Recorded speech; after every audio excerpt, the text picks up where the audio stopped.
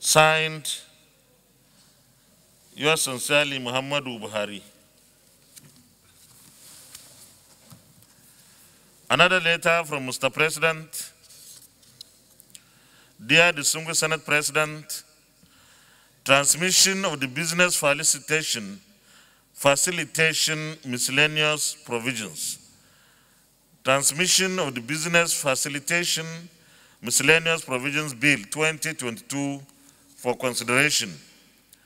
Pursuant to Sections 58, Subsection 2 of the 1999 Constitution of the Federal Republic of Nigeria as amended, I forward here with the Business Facilitation Miscellaneous Provision Bill 2022 for the current consideration of the Senate.